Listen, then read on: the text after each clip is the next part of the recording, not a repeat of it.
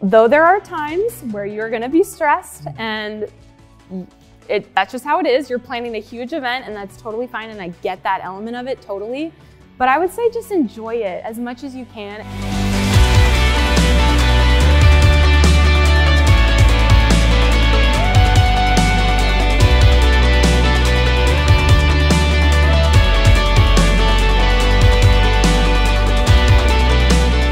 Hi, I'm John from PGP Wedding Films, and welcome to Say Yes to the Best, where we talk to the best wedding pros to give you wedding planning tips. And I'm here with Toni from Toni Marie Photography. How you doing, Toni? Good. How are you? Thanks for having me. Thank you for doing this. You know, we were all here at Tyler Garden for a styled shoot. Unfortunately, I don't know how much of the weather you can see. It didn't really hold up, but I'm sure we got some good stuff. We got some good shots still. Yeah, you got to roll with the punches sometimes. Yep. Sometimes it rains on your wedding day. You got to roll with the punches. And I love when they have like a backup plan. So they had a backup plan for this, and that's always. It was great. Yeah, it was awesome. Cool. It was a lot of fun. So tell me a little bit about your business. How long have you been doing photography? So I've been in business I'm going on my 7th year as a freelance photographer. I actually shot my first wedding when I was in 10th grade. And I've been kind of doing it ever since. I started building a portfolio in high school, and then it just kind of took off, word of mouth. So yeah, I've been doing wedding photography and portraits for about 7 years now. I'm jealous. I wish I had been smart enough to start doing something that would help me in business when I was in 10th grade. I was making like dumb short films and like watching the Phillies. That's it. Though. I mean, anytime you get to practice, right? Yeah. What's your favorite thing about being a wedding photographer? Oh, that's a good question. My favorite thing about being a wedding photographer is just getting to interact with so many amazing couples and getting to be a part of a day that's so impactful and meaningful for them and their families, I'd say. That's my favorite part. Yeah. Awesome. So for our audience, what would be some like really important tips they should consider when they're thinking about their wedding photography? Yeah. So I would say some important tips that you can think about when you're choosing your wedding photographer is think about the type of style that you want your photos to look like. There's tons of different photography out there and tips, different styles and trends. So you want to make sure that you're picking something that's timeless, I would say, something that's not going to go out of style. And another tip would be, I would say, do engagement pictures. And I know that might seem like a silly tip, but a lot of people don't actually realize how helpful it is, because when you shoot with your photographer before the wedding day, you get an idea of what it feels like to be in front of the camera with your photographer before the actual wedding day. So it actually allows your wedding day photos to go a lot smoother, and it gives you an idea of, what it's like. Because sometimes when you're not used to being in front of the camera, it can be a little awkward. I totally agree. Like engagement videos aren't really a thing, but just anytime that I have like any connection with a couple beforehand, it makes it so much easier than like, it's less transactional. It's like you're just another person there at their wedding. Right, exactly. And that's what I really try to make it a connection with my brides and grooms. And that's really important to me, is the connection aspect. So for me, being able to connect as much as possible, as much interaction as possible, as much communication as possible, I think it is always helpful for the wedding day. So much is going on all the time. So that's what I would say. So what made you want to be a wedding photographer? Well, like I mentioned before, I had always loved photography. Ever since I was young, I've always had like a camera in my hand. And then I started doing weddings at a really young age. I was like 16. So I started shooting weddings before I even had my driver's license. So in a way, it's kind of funny because I've been shooting weddings longer than I've been driving. So I feel like when I first started, I was kind of doing like all different types of photography. And then I would say over the last couple of years, I've really found my place in wedding photography, because I feel like that I love the connection of just being able to be with a bride and groom the whole day that they're getting married. I think it's just so sweet for me to be able to take part in such a big day in somebody's life. So, life. I get that messed up too. Do you feel like there's a difference between, couples who just get digital prints or someone who has something printed? Absolutely. I think it's important to get prints and have physical artwork. I always push that. Not push it, but I always encourage it, because I feel like when you're spending money on photos, you want to have something to actually like stand for that and hold for it. And to be able to hold something in your hands, it's really like holding artwork rather than just seeing it online. it's really a different experience. And so I feel like, especially with albums, I think that if you're going to spend money on wedding photography, you might as well get an album where you can be able to show people and show your kids and pass it on. And I think that's why it's so important to get your work like printed and put it in a book or something, because I think it really gets your full worth, the value of the photos. It really is like the most that you're going to get out of your money in photos is actually being able to have it and hold it. So I think that's always really special. What do you think, what can couples do that will help you get the most out of their day, help them get the best possible photos? The best possible photos? As I mentioned before, I would say engagement pictures are going to be really helpful for that type of question, as far as like getting comfortable and knowing some tips and some pointers on poses and flattering angles and all that kind of stuff. The more you shoot, the more you're going to like notice that and be able to kind of get in the groove of posing and all that kind of stuff. So I would say do an engagement session with your wedding photographer. I think that's so important. And yeah, I mean, just have fun with it, I would say. Like for me, my style is very candid and very in the moment, and I want to capture your love story, and not everybody's love story is the same. There's no two love stories that are the same. Your love story is unique, and I want to be able to tell that through just you guys pulling out your personalities during your wedding day. So I think that that is what I would say. I would say, don't worry too much about posing, because your photographer, or if you go with me, I will help you with that, you know, when the time comes. But I would say go into it with the mindset of just have fun and be yourself. What is your favorite part of a wedding day to shoot? My favorite part of the wedding day? Surprisingly, I would say I love getting ready shots. I think that that is such a cool way to, when you're looking at your gallery, like the start of your gallery of you actually, the start of your day getting ready. I think those are so sweet. There's a lot of special moments that are happening where you're able to like really think about what's about to happen this day. It's a lot of like built up anticipation of emotion, and that shows in your pictures. So those sweet little moments of like the dad or the mom seeing the bride for the first time, or the best friend helping put on the veil, or whatever it may be. I think that those little moments are so sweet to capture. And I always encourage my brides to get enough hours of coverage that will cover your getting ready session, because I think that that's really important. And then probably that whatever time that they allot for bride and groom photos, so whether it's a first look or during your cocktail hour, whatever it may be, those photos are like your wedding photos. Those are the ones you're going to print out. Those are the ones you're going to post. So those are like, those are it for me. That's it for me too, because you get all for the video. That's when we get like all of like the beauty shots. Like everything else is great, but that's when I get those just like those real like jaw dropping moments, and it's just.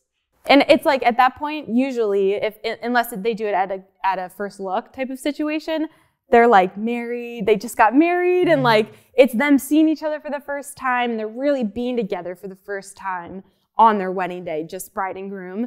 And I think that that is like just so special, because that's like when the emotions come out in pictures and in videos. So yeah, for me, I think. So you're also, not only are you a wedding photographer, but you are also engaged and getting married in September, right? Yeah. How's that going? I'm a future bride-to-be myself, so I'm on the other end of things also.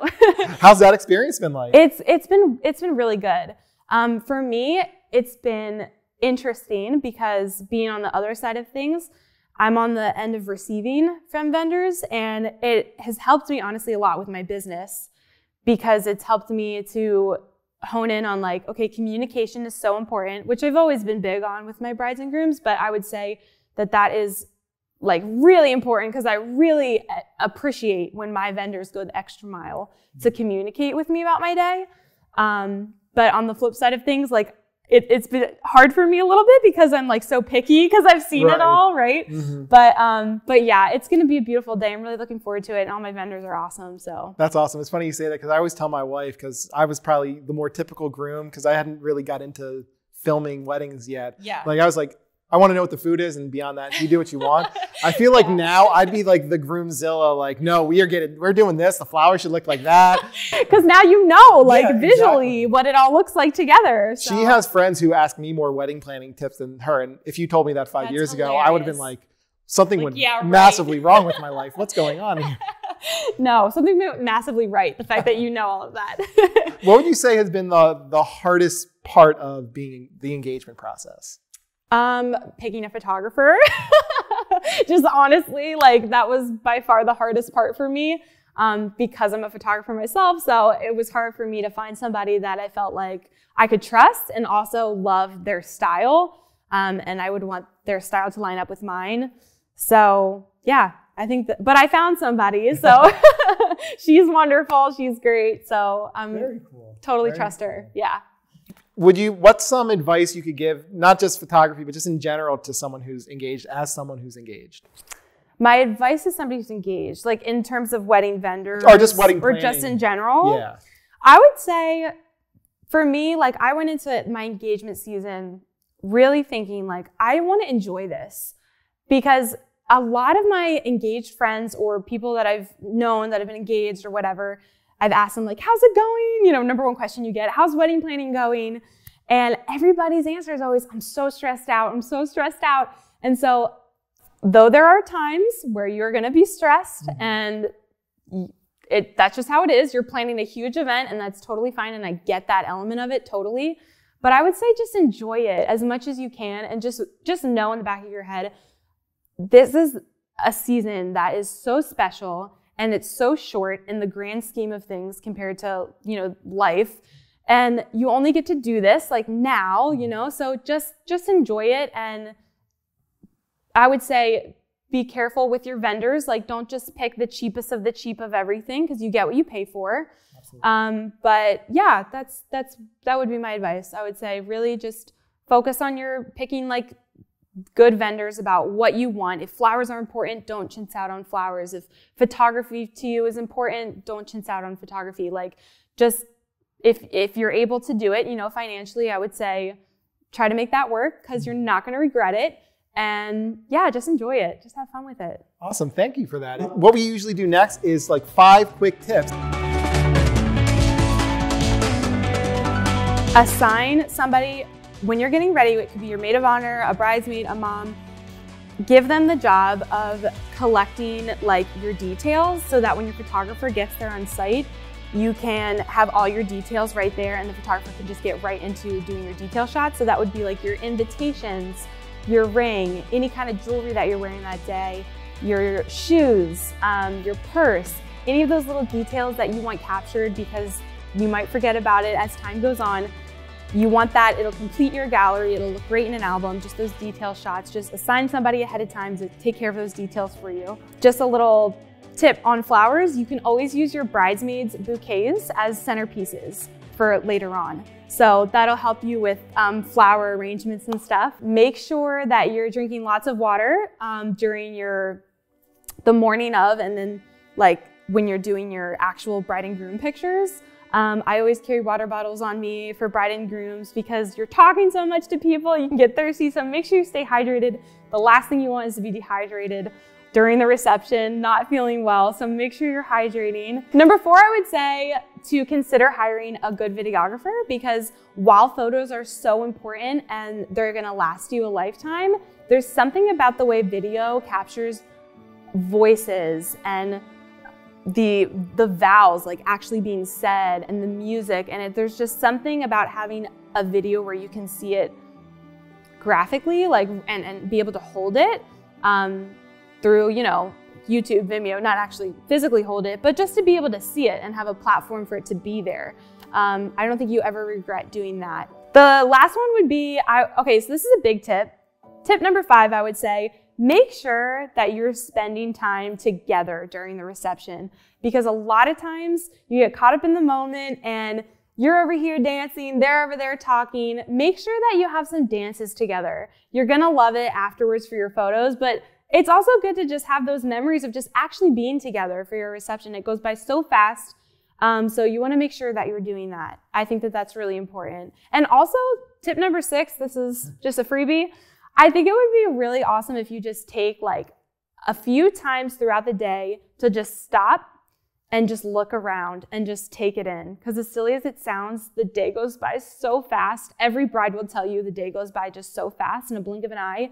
And I want you as a bride to just have that memory of, I remember actually like looking around and just taking it in. So I would say that. I think that's huge. I always tell like my couples, like you walk down the aisle after the ceremony, like go into a room just for 5 minutes and just like be together. Don't worry about other things. Let the people filter out of wherever they are. Like just take a minute to and be together. Exactly. Yeah, just be together in the moment. Exactly. So that's my advice to you in September. Thank you for that advice. You're welcome. It's good I need to hear it too, because I can say it, but I need to hear it too. Right. Yeah. So the last thing we're going to do is just a few questions to let everyone out there know a little bit more about you. So just let me know the first thing that pops into your head. When you were 16, what was that first wedding shoot like? So it was really low key, really laid back. It wasn't very it just was a really low key wedding. It was low stress. It was fun. It was a lot of fun because I was kind of just doing something that I always thought was so cool. But yeah, I wasn't like totally knowing everything that I was doing because I had never shot a wedding before. But yeah, I remember having like a lot of time, like enough time to get like everything that I needed. But yeah, it was a really like low stress, low key situation. But it taught me a lot for sure. Yeah. What is the craziest photo that you have ever taken at a wedding? The craziest photo? Oh my gosh, I don't know. That's such a hard question. Like crazy, weird crazy, or like sure, crazy, funny, crazy? Either would be fine. Whatever comes to mind. Oh my gosh, I don't even know. I really got to think about that. I feel like nothing like super crazy has ever happened. Okay, well, I guess, wait, I can't say that. Now you have to say it. I can't say it. I can't. Oh gosh. I really want to know. I don't have an answer. You'll have to use your own imagination. It's so crazy. It can't even go on the internet. No, I just don't want to offend anyone. But honestly, like I feel like I'm probably going to think of one as soon as we're done this interview. And we'll post it online so everyone can know what it is. Okay, just do that. What is your least favorite wedding tradition? My least favorite wedding tradition. The one thing you're not going to do at your wedding. Well, I was going to say like cake cutting because I feel like a lot of times people don't smush it in their face anymore, and I always think that's fun. But I hate when they don't do that. What? It's so much more fun when they do it. I know, but at the same time, as a bride, like I don't want cake all on my face after you get your makeup done and hair done. I'm trying to think of like traditional things. Oh, probably a receiving line. That's what I would say because it takes up so much time, and I feel like it's just better to go around. Like if you want to do a receiving line, by all means, it's your day. You need to do what you want to do. But I feel like there's to utilize your timeline best. It's better to do that at the reception, to go around at the tables and say hi to people if you really want to say hi to everyone. But I would say receiving line is probably my least favorite thing. I just think it takes up too much time. What's your favorite TV show? My favorite TV show? Well, you gotta love The Office. That's like classic. Okay. I actually just finished it for the first time, like through, like season 1 to season 9. Wow. I think there's 9 seasons, yeah. So I'm like really on a high right now with The Office because I'm like, I feel like what have I been missing my whole life? Everybody loves it. Now I know why. Okay. But, and New Girl. I love New Girl. Love New Girl. Too funny. That was the show that made me laugh harder than anything. Oh my gosh, me too. Yeah, me and my fiance love it. We've watched it probably 3 times through. Favorite movie? That's so hard because I'm such a movie person. I love movies. These are the hardest questions. Movie. Depends on what category. Give me a category because that'll be easier. Romantic comedy. Rom-com? Yeah, rom-com. I picked the one with the broadest amount of options. I know. Right? Well, How to Lose a Guy in 10 Days is always a classic, I think. That's a good one. About Time is also really good. Okay. Movie. I think that's a book too, though. Yeah, is that going to be your book pick? I haven't read the book, so I can't say that. My favorite book, I would probably say Garden City. It's by John Mark Comer. It's really good. Do you have a favorite photographer? Yeah, I follow Annie Graham on Facebook. I mean, Instagram, Facebook. Instagram. Annie Graham is awesome. I actually use some of her presets for some of my photos when I'm editing.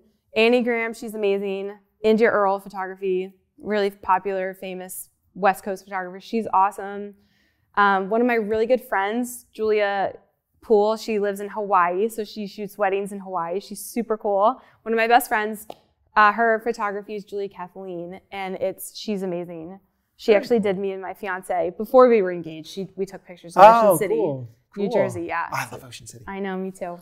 She's great too. I have too many. I don't know. What are you looking forward to the most with your wedding? What am I looking forward to the most? I'm really looking forward to walking down the aisle because I know he's gonna cry. Now the pressure's on for him to cry. But I can't wait to like say our vows because we're gonna do like our own vows. I'm really excited for that. And I'm just excited to dance. Like, I can't wait to dance. Awesome. Yeah, I'm so excited for that. Dream place to shoot a wedding? Dream place? I would say like an elopement in like the mountains or like Iceland or something crazy like that. I think, or Italy. That would just be amazing. Like internationally, somewhere beautiful. Yeah. Okay. And what is the best reaction you've ever gotten from a couple about your work? I don't mean to brag at all, but I've gotten such good feedback from brides, and whenever they give me a review or tell me how much they love their photos, it literally makes me cry. Like, I get so emotional when they get so happy over it because I just want them to be happy, and the fact that they're like ecstatic about it makes me so happy. So if they write any type of review that any bride has ever written on my Facebook makes me cry. I don't think I can pick a favorite. Okay. Because they're all so sweet. Thank you so much for being on, and thank you for all the advice you gave everyone. Oh, thank you. And congratulations on your engagement. Thank you. Yeah, it was fun. Thanks for having me. Great. So everyone, Toni Marie Photography, all of her information will be in the links below, so look her up. Thank you again. Thank you. Thank you for watching. To Say Yes to the Best, and happy planning. Bye-bye.